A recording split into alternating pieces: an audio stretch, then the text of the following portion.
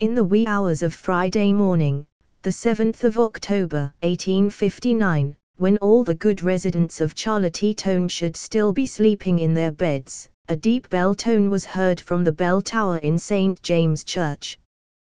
The sombre sound rang out over the rooftops, waking many with the unexpectedness of its doom-laden ring. Then a second toll rang slowly overhead, followed by a third.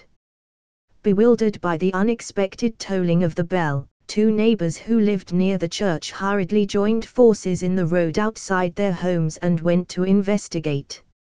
Above them, the bell tolled for the fourth time, and again for the fifth time.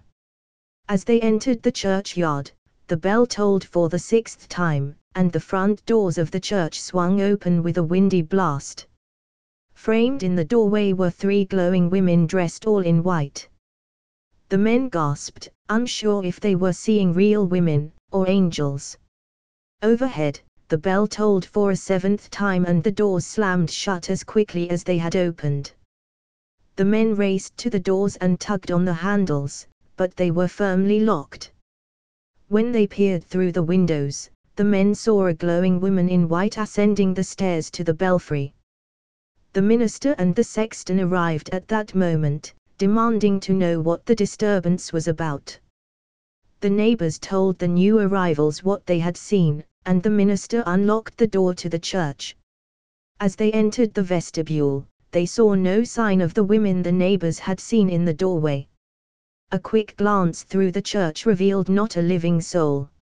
As the men ascended toward the belfry, the bell tolled for the eighth time. They ran up the stairs, determined to confront the culprit and demand an explanation. When they reached the top, they found the belfry empty and the bell rope tied firmly in place, though the metal of the church bell was still vibrating slightly.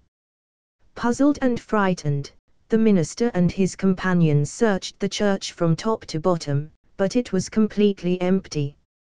As the bell gave no further sign of tolling, the men left the church, mystified by what had happened.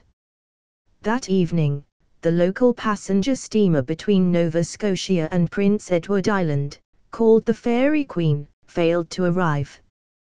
The people of Charlottetown learned a few days later that the ship had sunk, killing the 8 passengers who had boarded her that day.